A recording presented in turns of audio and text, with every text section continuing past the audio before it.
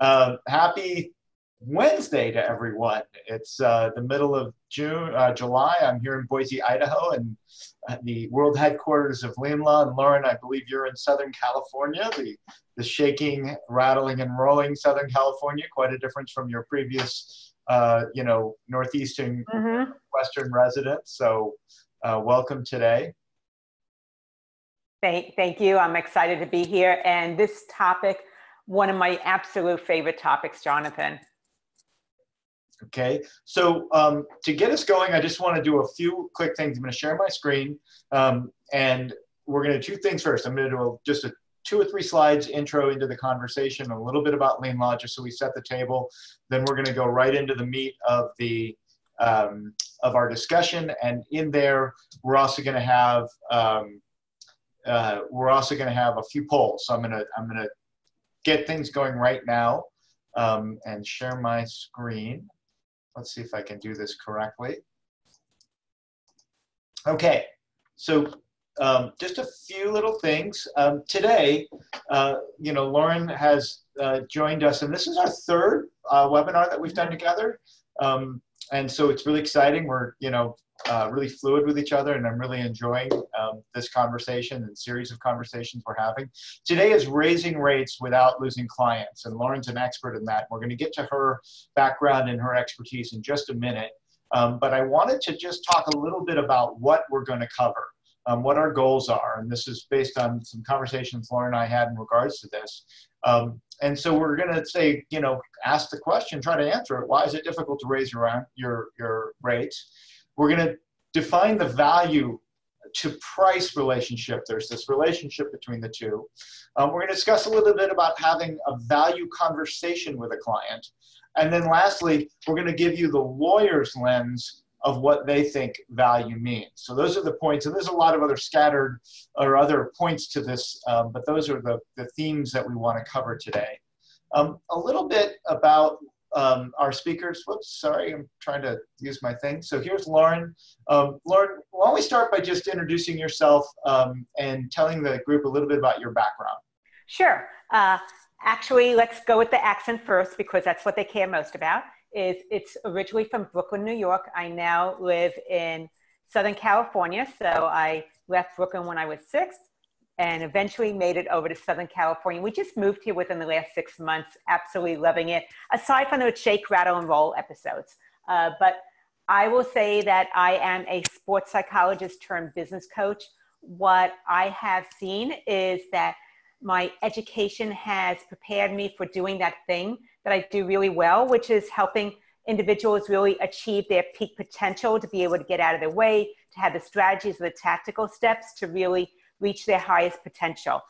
That I got from my education, but what my education didn't do is it didn't prepare me to be an entrepreneur, to be a business owner as opposed to be an employee. Because of that, Jonathan, what I realized is I needed to really do that deep dive into how do you have a business that really focuses on value, serves the clients deeply, and supports my lifestyle. In the beginning, I didn't do that so well. My husband, Steve, and I, we've worked side by side in some capacity since 1982. In 1997, we actually opened up a counseling agency. We had 11 employees together. And over the course of our working together, I burned out because I was working really long hours, and we at times weren't making that much money, especially in the beginning. I sacrificed so much as far as time with my family, going to sporting events, dinners at night together. And that's when I started looking for that next best thing. I became aware of coaching, and not just for athletes, but this whole industry of coaching that popped up that I wasn't aware of in the beginning.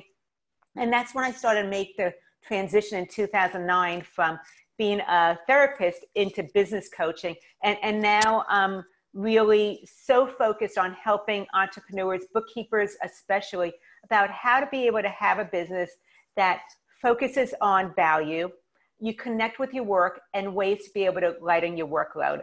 The bottom line is, I really love helping entrepreneurs, bookkeepers, accounting professionals to double their income while working half the time. Well, it's quite a story. I mean, and I'm going to be much more briefer with my side, which is I'm one of the founders and principals here at LeanLaw. We started our company in 2015 with the focus on really modernizing how small law firms, and when I mean small law firms, how they invoice, how they manage the life cycle of the financial life cycle of a client. And, you know, what we've brought to market a really vibrant tool with some really nice market adoption. And our unique place in the world is how we integrate with QuickBooks and how lean we are. I'm going to just spend, Loren, just so you know, I'm going to spend a few quick slides about LeanLaw just to kind of give people some orientation, and then we're going to jump right into it. So as I mentioned, LeanLaw is a software as a service company. Our job is to either read data from QuickBooks or to write to it. And while that, facilitating the workflow for small law firms as they handle their finances. And you know, what that means is, from an accounting person's perspective, is that we aspire that you can work in the accounting tool that makes most sense to you, i.e. QuickBooks Online, while the lawyers and the legal folks work in a tool that's intuitive to them. The end goal is that you have one clean chart of accounts, and there's not a lot of messy or manual work in between the two. And I always want to say this, and I say this because we've developed this LeanLaw Accounting Pro program to create community with our accounting friends, and it's been wonderful. I mean, it's really been a huge win for the company and for me personally. But it stems to this one premise here, which is a constant sort of tension inside our firm, which is attorneys find it difficult to find accounting resources that understand how law firms operate. And so while that's off topic a little bit, I want that to be in the back of your heads, because it really is critical, because it will play back into the value of the idea of understanding who your client is. And we routinely get attorneys saying, hey, we need help. We need someone who knows it, you know, knows LeanLaw, QuickBooks Online, and law. So I just want you to be checked in. I'm going to just jump a few little slides. These are always so popular when we speak, so I'm going to throw them out. There's 1.3 million attorneys in the United States, and 68% of them are in small law. That means typically 50 attorneys or less. And they're really broken up into 5 brackets. Now, the reason I present this is that when you think about your relationship and what you want to offer to a law firm, do you want to work with a solo? Do you want to work with Solo Plus? It's a principal plus some staff of theirs. Do you want to work with micro law firms, 2 to 4 attorneys? Maybe a larger firm that could be a lead principal, meaning there's a lead individual. She can then have a bunch of folks associating, a bunch of associates working for her. Or then the small law firm, which gets into a much different dynamic of compensation and payroll and employee management and whatnot. The last slide I want to show before we're going to drop into the conversation is where LeanLaw fits in the grander schematic of law firm software. So again, we're invoicing only, and there's really 2 types of products that do invoicing. Practice management, with Clio being one of the big winners and leaders there. And then on the invoicing side, that's invoicing only. So practice management will have document management, it will have email management, other facets for sort of, in a general way, trying to manage the life cycle of a project matter case, whatever you might call it. LeanLaw fits in the invoicing only. Typically, these are firms that may have other document management tools and whatnot. And we are by far, and I don't mean to just boast, but we are by far the best integration of anyone on this page as it relates to QuickBooks. That's our niche. And the opportunity is some of these laggards, time slips and PC law in particular, are really aging out and people are shedding. So there's this need to help law firms get out of the old and into the new. And QuickBooks Online and QuickBooks Advanced is certainly the place that people are interested in. Okay, back to you, Loren. That just wanted to lay a little framework on the LeanLaw side. So let me stop my share. So I'm going to start with the first question. And I think it's sort of a doozy now. Oh, I've got to do my poll. Real quick poll. I'm going to launch this poll, and the question is, what motivated you to attend today's meeting? So just a quick little, you know, fill that out and let us know why folks are here today. Okay, so the leading winner is, I want to raise my rates and don't know how. by far. There are some people who want to know more about LeanLaw, so I'm glad I spoke to that. This is not meant to be a demo of LeanLaw. We do those weekly, and we're happy to help you. Okay, I'm going to end the poll, and really, and I'm appreciative. People want to know about LeanLaw, but they also want to know how to raise their rates. They want to raise them, and they don't know how. Okay, so Loren, first question. To that point, why is it so difficult to raise rates? And what's the first step that gets folks started? Why is this so difficult on so many levels? I believe that it's difficult because of our beliefs about how you ought to be charging for your services, and that sometimes there's conflicting values where you might have a desire to want to make more money. However, you don't want to be seen as greedy. You don't want to take advantage of other people. The bottom line is that then it connects with the mindset. When you look at your mindset, the first thing you really want to look at is what is your value, and becoming aware of that. And also, as you gain that awareness, what are some of the things that come up in your head when you think about raising your rates? Are there thoughts that hold you back about it's uncomfortable, it feels like a drastic step, will it be fine? Are clients going to leave when I actually need the income? I'm concerned about charging that much because I don't have enough credentials, experience. Nobody else in my category charges that. So that's some of the things that happen. To be aware that when you start having these doubts or reservations that come up when you look at pricing your services, then what happens is you are thinking longer about it, but you're not doing anything about it because you want to avoid those conversations. The only way to be able to work, to be able to earn more with your current pricing system is to work harder. However, the fastest way to really boost your income is by raising your rates. That is the #1 fastest way that you can actually earn more money. What I want you to look at is just having an open mind about what are those things that are stopping you. Is there a different way of being able to approach those things that really don't have you compromise some of your core values? And part of what we're going to look at further is how do you set yourself up as that trusted advisor and start to separate your fees from your time, because your value actually lies in what you know, not what you do. So what I heard is that, like, there's this bundle of fear, right? I mean, that's what I heard. There's like fear led to all these different components. And so is that like, I mean, is it fear-based that people kind of have this sort of inertia around raising rates? Is it really a business kind of mentality?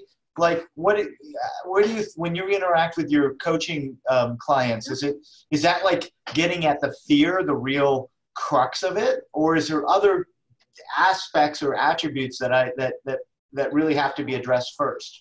Jonathan, I believe that anything you want to do with your business is probably freely available on the internet.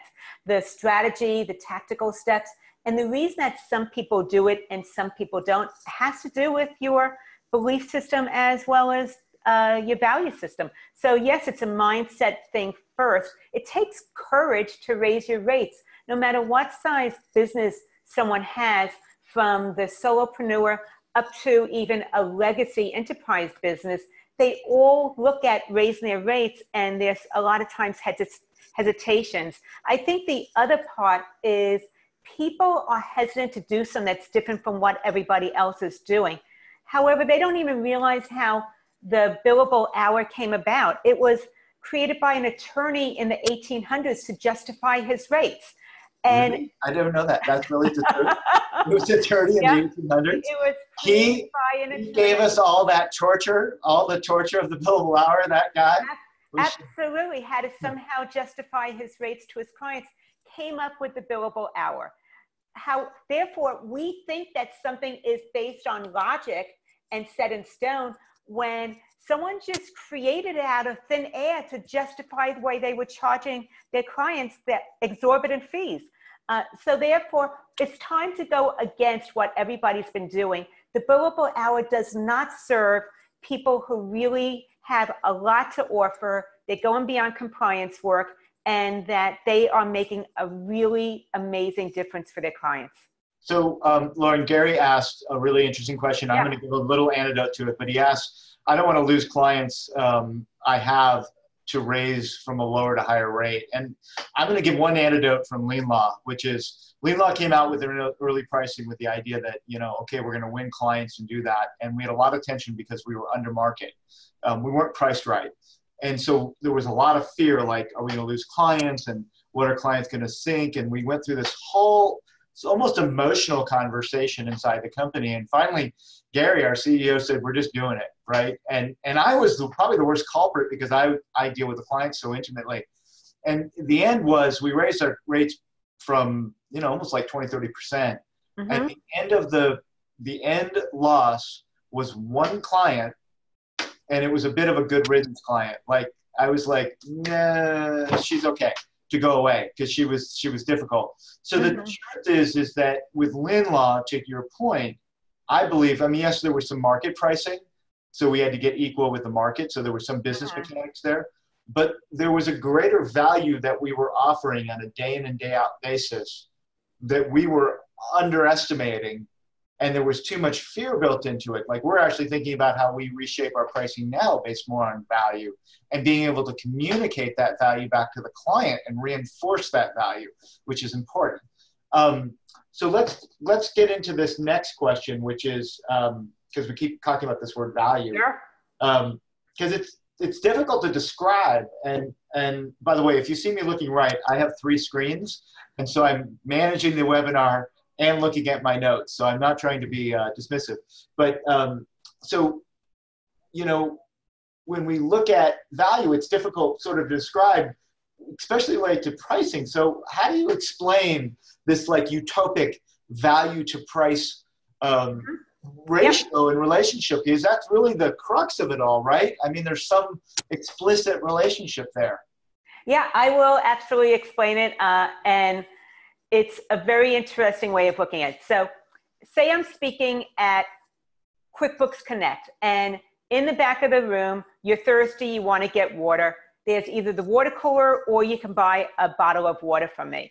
And that bottle of water is from Costco. It's the 8-ounce size. It's sealed, so on and so forth. It's for $1. And then you have a choice. You might pay $1 for the bottled water, or you might go for the free water from the water cooler. You have an option. Now, if I had that same exact bottle of water, and Jonathan, you've been walking around thirsty in the desert for 3 days and it's August. You don't know if the next hour you'll be finding your way out of the desert or not because you have no idea where you are. And magically, I appear with that same bottle of Costco water, the 8 ounces, it's sealed, same labeling, everything. And you know that you're at the last end of your lifeline. How much would you pay for that same bottle of water? Well, of course, if it's life or death, I'd give you everything I had. Okay. Up to my firstborn. But I don't want your firstborn. That's too much. That's not really that valuable to me. So let's go with a money thing. How much would you be willing to pay? Yeah, I don't know. You're right. Under the circumstances, I pay you far more than what I would in the other circumstance because one's more of a commodity, the other's more of something that's very unique and explicit. Absolutely. And that's how to start to understand value is that what I'm offering did not change. What happened is your perceived value of what I'm offering has changed. You have different needs, desires, and wants when you're walking around in the desert for 3 days, thirsty, than when you're sitting in a conference room listening to me talk. That is really how you start to recognize value. It's not about necessarily what you value with your work, because you put a lot of time and effort into it. It's more about what is your client value based upon their needs, wants, and desires, and how you can help them achieve those things or fix those things. So let me put that into a legal example so that the group can understand it. And I'm sure Devin has this experience. I keep going back to Devin because he's so exclusive to the law. So we get a lot of folks that come to LeanLaw, in our deal flow that, that come to LeanLaw in the context of we're making change. So they're moving from an environment that could be very antiquated, a QuickBooks desktop environment with a tool like PC Law or time slips. Mm-hmm. And they're saying, we know we need to change. Now, some of that change might be a server's being removed. Some of that change might be a boomer, and this is a trend in law right now, that the boomers are aging out, who sort of ran the firm, and now Gen X is coming in, and they feel a lot of pressure from millennials to modernize and to sort of get with it. So they're saying, hey, we need to do this. And so there's this urgency to change. And so when an accounting person can come in that moment and say, I know how to get you from where you need to go to where you want to be, and not just talk about data migration, but talk about the overall life cycle of a matter and client financially as it relates to the tools and the platforms of QuickBooks Online, that they can articulate this vision about where you are and how we'll get you there.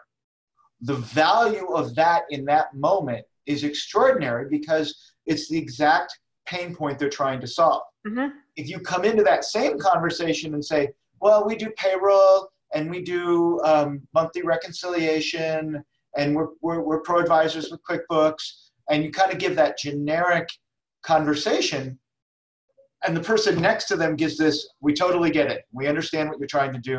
Let's talk about the life cycle of your client. We'll talk about tools and really specific things, how you get there, how the phases, how the approach, how we then work with you on a monthly basis. And you kind of map out that vision and that strategy.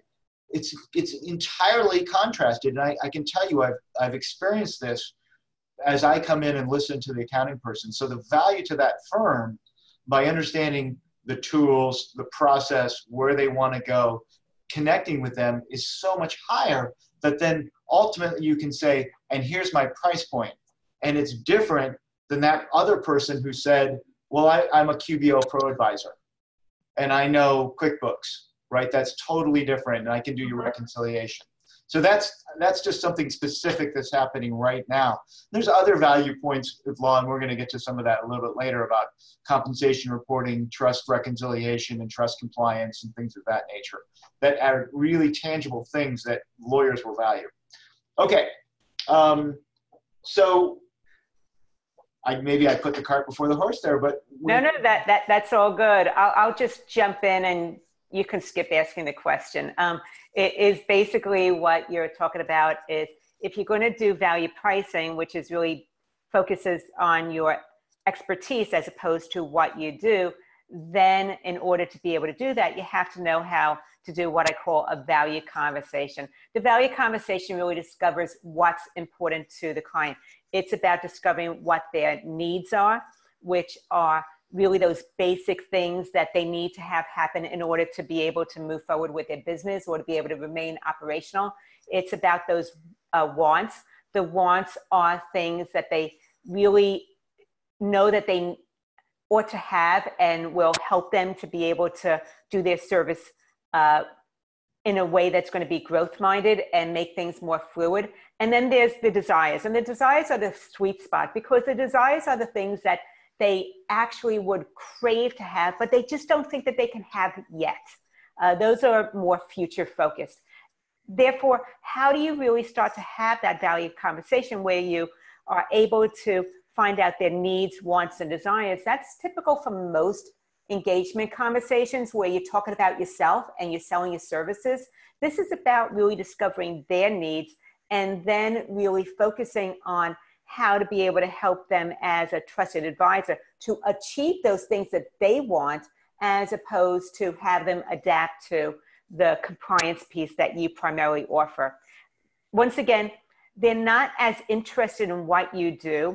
The reporting, the data entry, the tax advantages are definitely important. Let's not minimize that, but it's that overarching of helping them get what they want that raises the value of what you have to offer, and once again positions you as a trusted advisor. Yeah, and I think there's 2 points I want to kind of probe around a little bit, and the first is that conversation.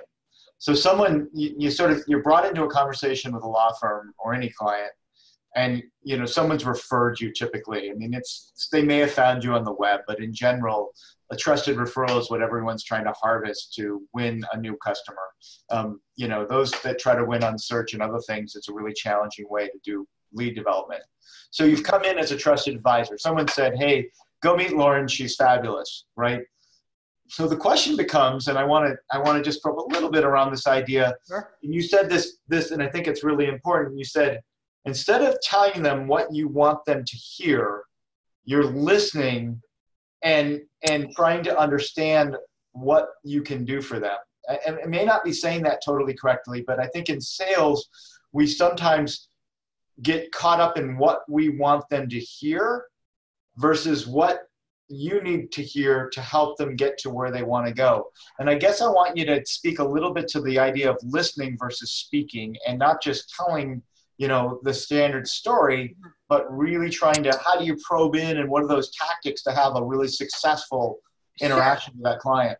And Jonathan, what I really believe is that, similar to having workflows with how you manage a client on a month-to-month basis, this is about having a system or workflow on how to really go through the process from someone first reaching out to you to getting signed on to work with you if it's a match. What I look at is that you have to earn the right to talk about your services. They need to know first that you care about them and what matters to them before they're going to ask you how this works. But if you ask the exact right questions, then they're going to ask you how this works, because they understand that you get it by the questions that you ask. There's 3 questions, and Jonathan, what I'm going to do is I actually have a script on the exact question an accounting professional can ask when going through this conversation of how to raise your rates. I will share it freely with everybody that signed up for the webinar. Yeah, and LeanLaw has a blog post that I will also share, which is questions to ask a law firm when interviewing them. So we kind of put out a series of questions to ask. Yours will be different than ours. Ours are really specific about how to pull information out that helps you then present back what that attorney, what she may need from you and how you might present that. So that's a really helpful thing. So when you're having that conversation in your coaching experience, because is that where you really do a lot of coaching, is helping people have that conversation? Is that where people need the most work? Or is it the fear, the inertia that they have to get over? Is it hey, we need to develop these processes because I can't have the conversation? Where is it that you focus or see the most work that you need to do with your clients to get them moving forward? Sure. But basically, I have a system, and we go through the system, and all of it is built around being able to value price your services as opposed to trading dollars for hours. The very first thing we do is we look at developing your niche. With attorneys, you can be working with all attorneys, or you might be just focusing on a particular segment of attorneys. It really is about what works best for you, and Jonathan could talk more about that in a moment. So figuring out who your niche is and who you really want to have that expert positioning with. Once we do that, then what I focus on is what's your system of helping your clients achieve that outcome that they want? What are the specific steps that you take them through so you can articulate it and they actually can visualize what it's like to work with you and how it's different from everybody else who calls themselves a bookkeeper. After that, we then productize your services. So we create packages, we bundle services together. Therefore, it's not doing a la carte, which is how so many traditional bookkeepers are set up in their business, but it's really about bundling the services that your different clients need. For example, Allison was saying that her clients vary from $399 a month to $5,000. Well, the clients that are at $399 a month need something a lot more scaled down, lean, and basic, whereas the ones that are at $5,000 a month need a more robust package of services from her, and that we would define what those different packages are. After that, we do pricing. So how do you price for value as opposed to trading dollars for hours? And then it's positioning. Where do you go out and connect with those ideal clients so they know that you exist, that you're the one that can help them solve that cash flow problem, take the bookkeeping off their hands, but really manage their money so that they're positioned for growth and not having to really do it themselves or worrying about that. It lets them really focus on other parts of their business instead of that aspect, knowing that you're taking care of it, it's in good health. And then the last part is you have to be able to have value conversations. And what does that flow look like? So it's a whole progression of things. And throughout the whole process, Jonathan, there's going to be mindset issues because it's different selling someone else's services than it is your own. So really understanding the mindset part of it, looking at that strategy of what you want to achieve in your business and the tactical steps so that we can roll up our sleeves and get it done. Yeah, and I'm going to mention one thing, not to put the cart before the horse, but the one thing I've seen as it relates to law when we think about what your offering is. One is, you know, of course, there's the understanding of the law in the law firm, but really it's understanding the tools and picking a few that are your home run tools. As I showed in that screen, there's just a plethora of different tools out there, some good, some bad. And so there are some instances when you walk into a law firm that you have to adopt some architectures that are in place. I know some accounting pros that absolutely won't do that. When they get engaged with a law firm, part of it is they're typically, the law firm's financially a mess, meaning their workflows, and that they basically are looking to the pro advisor to say, clean it up. And so when they say clean it up, saying, here's our preferred tools or stack of tools, you know, and that's a LeanLaw, QuickBooks Online, a receipt bank. It could be an invoice Sherpa if it's a high retail practice. You know, Callbox if they have some collections challenges. So there's a host of tools that are sort of in the toolkit that are stitched together to create the workflows. And it's really cool because in LeanLaw, you can, you know, tag an expense in receipt bank and all of a sudden that money you paid out is sitting in LeanLaw tagged by the client in Matter, ready to be billed back to the client. And all the accounting is in QuickBooks because we're using QuickBooks as a conduit. So I think one is understanding the tools. Two is some of the productizations of the services. So, you know, there's the commodity of the bookkeeping, but then folks are looking for that trust reconciliation on a monthly basis. That's something that can be sold and the compliance that's related to it. Compensation reports is another piece. As you get to those micro and larger firms, every month they have to do fairly elaborate compensation reports, but there's also staff utilization reports. There's accounts receivables reports. There's a lot of reporting that can be done to help that lawyer understand her practice or the firm's practice. And then lastly, we're seeing outsourced invoicing because it's all virtualized, the ability that you can actually take it from approved invoice all the way through the receivable. So when you bucket those four things together, that becomes this package that can be sold in from light to full based on whatever your girth is. But that's understanding sort of the components of a firm, but it all starts with knowing the firm and knowing some of the core tools of the firm. We may have covered this, but I want to make sure that we did. So I want to really get specific on this and saying, how do you help clients raise their rates and get paid for what they're worth? I mean, I think it's that process, but I want you to, even if it's a little redundant, to go back to that and really hit that home, because I think that's a really important piece of this whole conversation. Mm-hmm.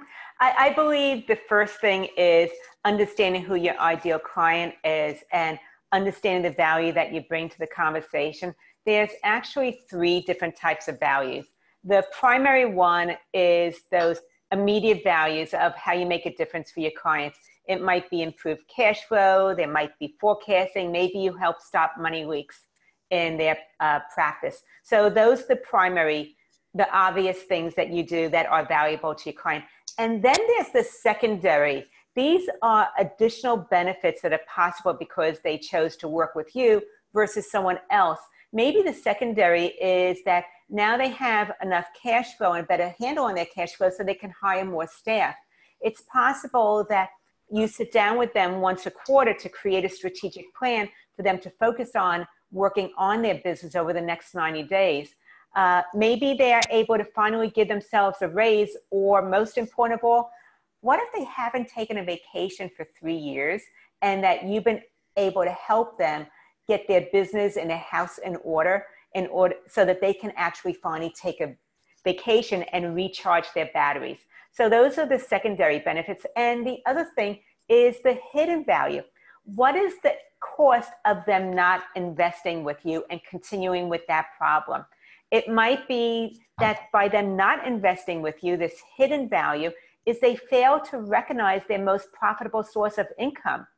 Or it could be, and this just happened with one of my clients last week actually, is that they had money leaks because of credit card interest rates, and we were able to actually plug that up, which was saving him now $500 a month in those interest rates and credit card fees. Or possibly looking at costly mistakes they're making that affect their profitability. They're doing something, or there might be redundancies, or there might be outstanding payments and ARs, but their collections aren't really that tight. And because of that, they're actually leaking money out of their business, and you're able to help plug those up. So those are some of the things to look at as far as your value goes with your ideal clients, is the primary, the secondary, and the hidden benefits. The next thing you want to really look at is packaging your services. When you're shifting from hourly rate, where you're doing a lot of a la carte, versus value-based, where it's a set fee that they know exactly how much they're going to be paying you for your services on a regular basis, you actually want to create 3 options for them to be able to work with you. This way, it's not a yes or no decision about, will I work with you or will I work with someone else? It now makes a decision, how will I work with you? The 3 bundles, the 3 options you want to create is the silver, which is really the basic package, the most basic ones for the most price-sensitive clients. Then you want the gold, which is actually the package that the majority of your clients go into. And then there's a diamond package, which is the VIP, and those have additional features for a more robust, more stabilized business that you're working with. So how do you start to package your services really to be able to accommodate the different needs of your various clients? After we do that, we talk about the value conversation. And a lot of times the value conversation is counterintuitive, because I have what I call the 70-30 rule. The 70-30 rule is that you want your potential client talking 70% of the time during your engagement conversation, and you're doing 30% of the conversation. What would you be talking about then? Well, you're going to be asking great questions. And the questions have to do with them really looking at the money part. How much is this costing them? How much could they potentially increase their revenue if they're working with you? You don't want to just have them increase their revenue. How do they increase their profitability also? So you really want to ask them questions around money to start the conversation. And then you want to talk about the things about the emotional toll of continuing to live with this problem, the overwhelm, not knowing what to focus on, having too much on their plate and not sure about what to keep and what to get rid of. You want to really get into that emotional part, because they're going to get that connection and rapport with you based upon emotion, and that's going to affect their decision to work with you or not. Then the next thing you want to really look at is the ways it affects other parts of their life, because when things aren't going well in their business, it's not like they close the door at 5 o'clock and they're able to just focus on their personal life. That comes home with them.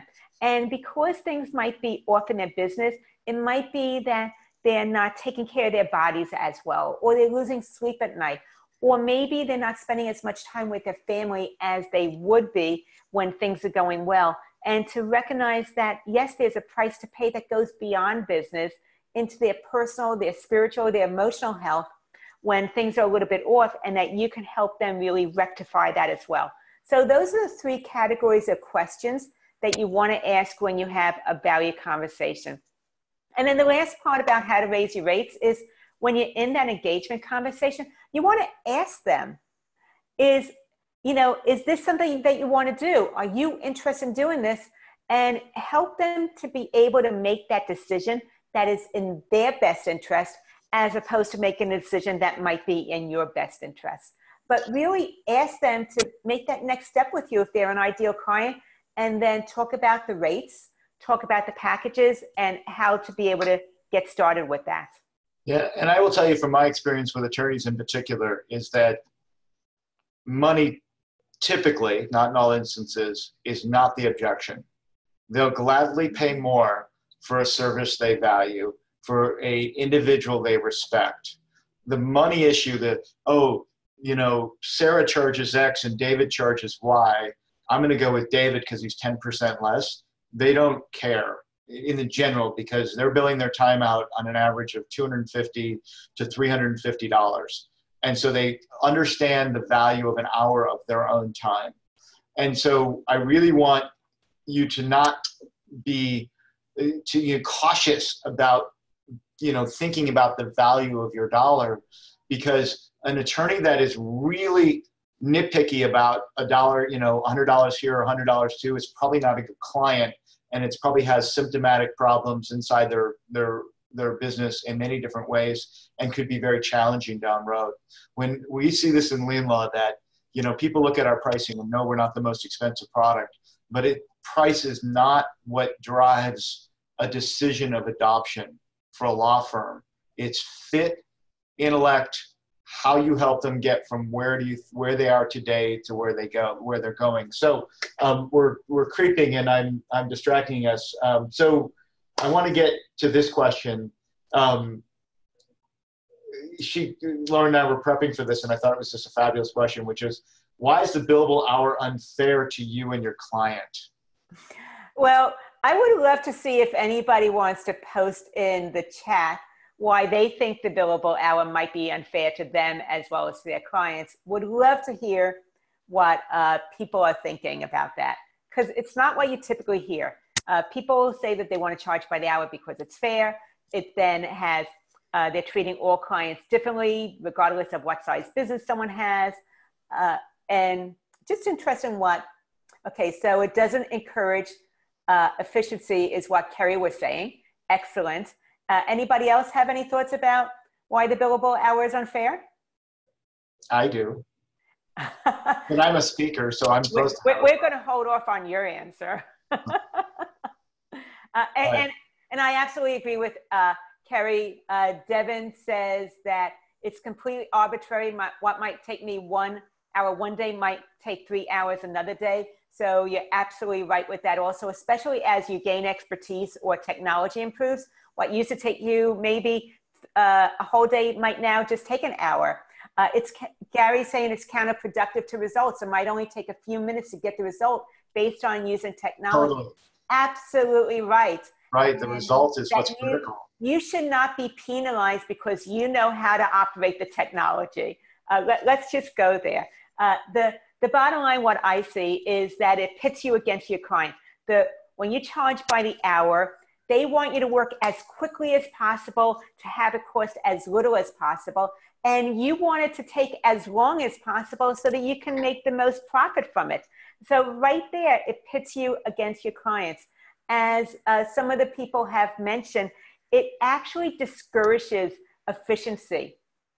When you charge by the hour, you make more money the longer something takes. So it doesn't encourage you to become more efficient or even effective at that thing that you do. Think about how many bookkeepers you know that are still doing something the old way, even though there might be technology available to make it faster or more intuitive. And that if you're taking advantage of technology, you ought to be rewarded for it, not penalized. Okay, Allison's saying, I hate the billable hour, moved away from it. Clients can't budget and can be shocked at their bill. Additionally, I should work smarter with technology. So I'm in agreement with everybody. I believe that you guys covered almost all the points of how it pits you against your clients. But specifically, as you are working with a client more, you gain expertise in your particular niche, you're becoming more effective at what you do. You actually would make less than when you first started out and you're still figuring things out, or the technology wasn't created yet. So you ought to be compensated for that additional resources of intellect and what you know, as opposed to being penalized because you're getting to be more effective as well as more efficient. And also, as was mentioned, at the end of the month, people don't want to get surprises as to how much it's you charge them for your services. By the time the services are done, the value of what you just did has gone down. It's similar to driving a brand new car off the lot. As soon as you take possession and drive it off the lot, it has devalued significantly. And that's true with your services. Your highest value is before you actually start doing the work, as opposed to after the work is done. And I want you to be well compensated for the problems you solve for your clients. And that's why I think value pricing is absolutely the way to go. And it's something that is done over and over again in all industries. Think about FedEx. If you have to get a package somewhere by tomorrow, you're going to pay triple, if not quadruple, to overnight it, as opposed to having it go by ground. So when you can give something faster, or there's urgency to get it done quicker, you ought to be well compensated for getting it done faster, as opposed to having it be a long, drawn out process. Yeah, and I think that part of that's related to subject matter expertise.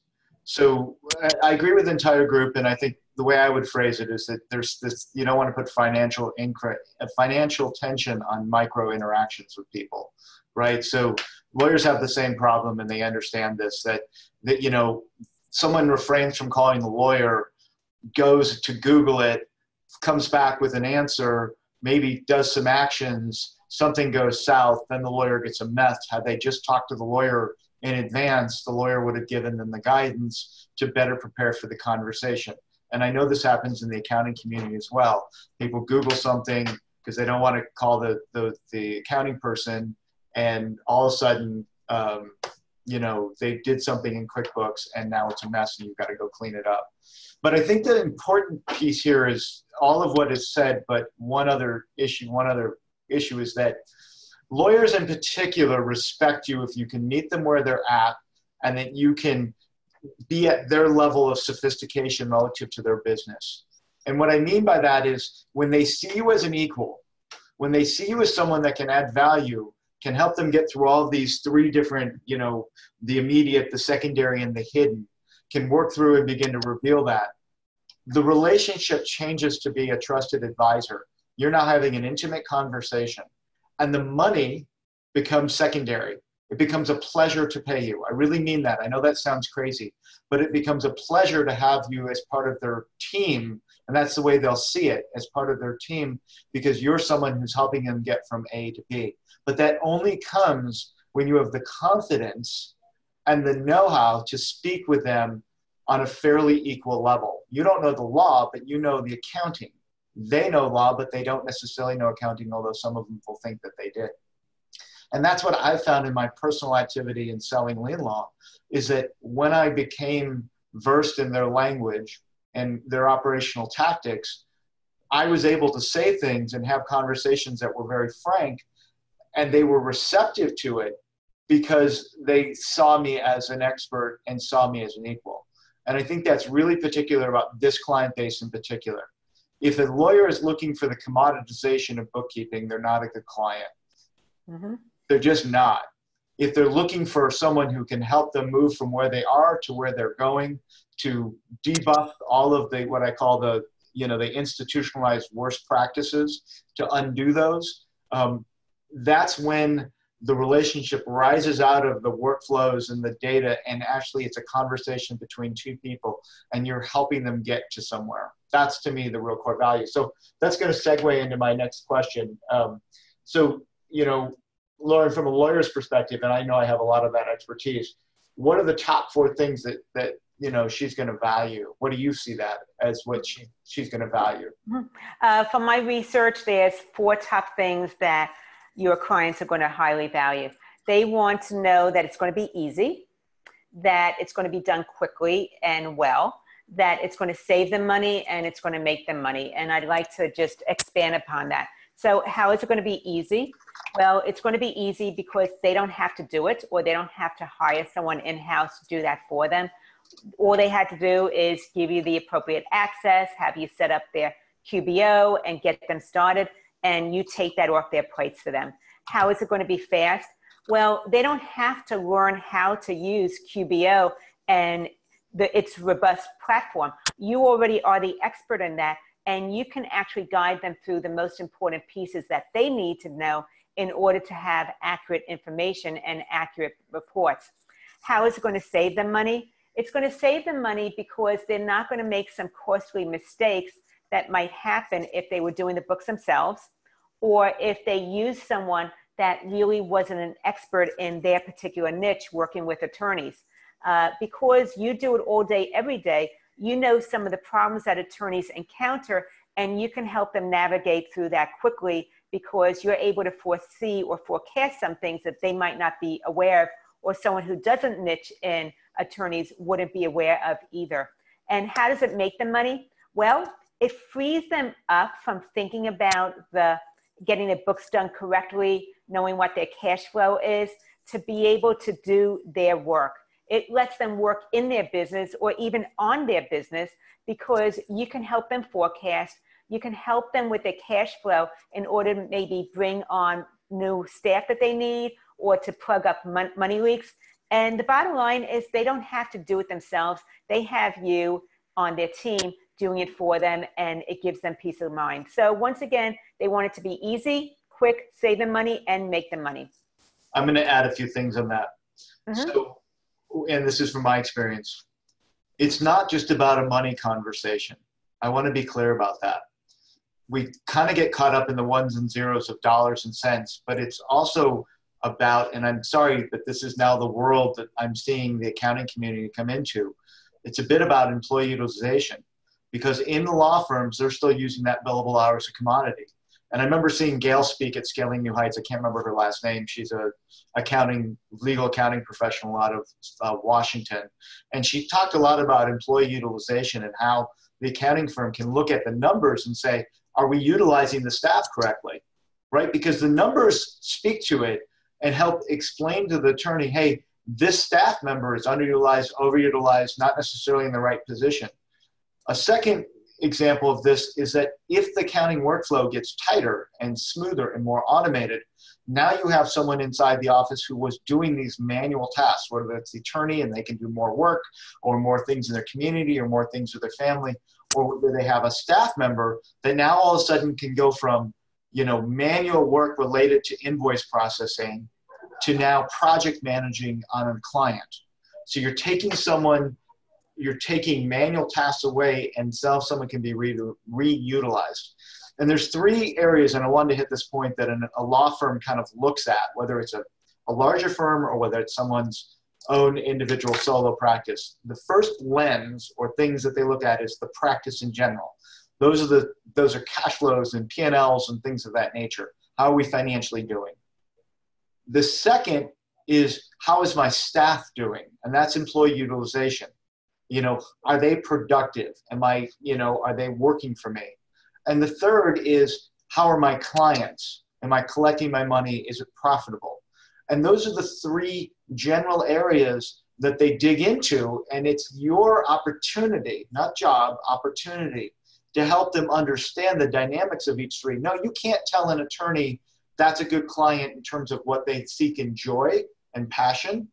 They might have pro bono work or something that's very unprofitable but brings them joy and purpose. But you can look at clients and say, hey, when I look at this practice area, I see that you're just killing it.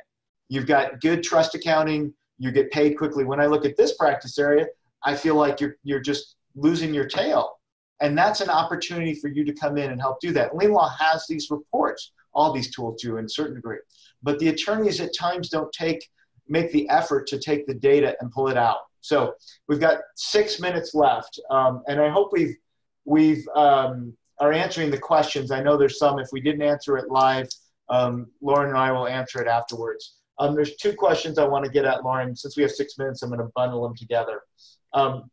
One is, what are the action steps that you do? And I think you spoke to that, but I really want to be really explicit and go back to it. Like, what is the next step? So we talked at a fairly high level with some specifics about what they can do. What do these folks do to really begin to overcome the inertia, deal with the fear, and not to suggest, I'm generalizing, of course, to the group, but to move forward and to shift and place themselves in a position where they are pricing from a value that they're becoming a trusted advisor. We all know this is where the industry is going. What's the next step? What's the one thing they can walk away from here? And the second piece, because it was asked specifically, again, just hint back on your coaching and how you help people. You get your Sure. plug. What I would say is you've earned the right to raise your fees. Let's just go there. It's definitely about mindset and being able to reframe how you look at something. When you want to be able to raise your fees with your client, first you have to communicate it. What I suggest is writing a client-centered email or letter that explains your business model is changing and how it benefits them. I can go more into that on another time. We don't have enough time, but really write a client-centered email or letter about how it is going to benefit them. The next thing you want to do after you send them that written information about the fact that your business model is changing, you want to schedule a conversation. Depending on your business, you do it either in person, by phone, by Zoom, whatever modality you tend to work best in with your particular clients. So you have that client conversation. Once you have that scheduled, then you have a value conversation which focuses on their needs and wants, helps them to define some of the KPIs, the metrics. What is it worth to them? Those are some of the things you want to look at. Offer your 3 options of how they can move forward with you. After that, you really want to explain what your packages are and how they work, because it's a little bit of a different model than when you were charging by the hour. Part of what this does is really positions you as a trusted advisor. And when you're showing them how to work with you, once again, stay in that trusted advisor mindset about you want to help them make the decision that's in their best interest as opposed to yours. Recognize that there will be some objections. Get ready for them. Don't let them throw you off. Know what those top objections are going to be and be prepared for how you want to answer them in order to really remain in that trusted advisory role. And then when those objections come up, confidently respond to them. Stay your ground. Don't close the conversation. Don't cave into that objection because you feel like you're getting pushed back. Once again, it reinforces the value that you bring and that you are a trusted advisor. If this is something that we spoke about that resonates with you, you really see how this works for you, you would like to find out how to really bring this more into your business with creating your niche, being able to know what your system is, looking at how to package, price, and promote your services and have those value conversations.